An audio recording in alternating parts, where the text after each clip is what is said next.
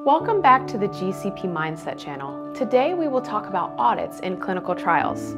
As this topic is a little bit complicated, we will make more than one video on this. So let's start with part 1. More after the intro.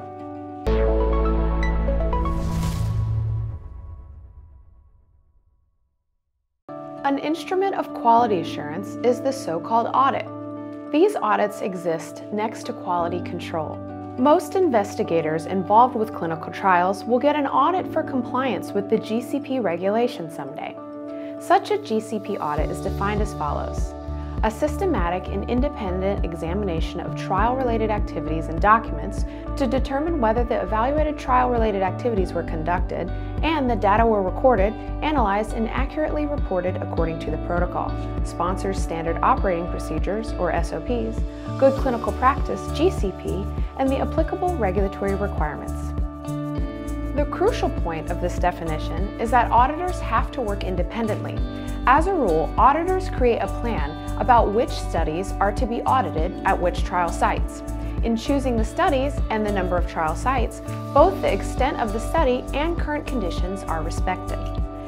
The function of an auditor is to review data according to the Alcoa concept and to decide whether there are deficiencies. For more on the Alcoa principle, click here. This is the case whenever deviations from SOPs exist in the process of the clinical trial from preparation to reporting. For example, due to logs which have not been filled in, non-compliance with the protocol, or violation or ignorance of legal requirements. Many auditors interview principal investigators and thereby test the knowledge of GCP with questions about the definition of an SAE, for example.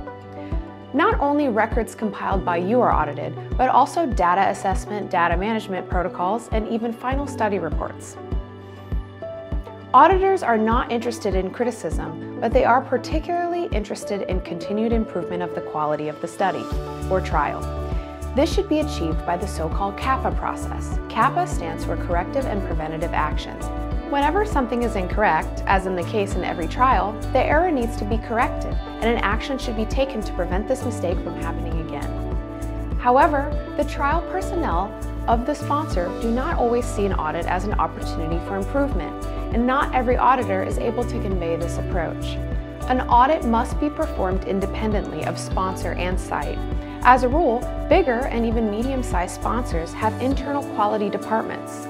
These are departments which are independent of the company, whose employees can even criticize their superiors due to their detachment from company hierarchy.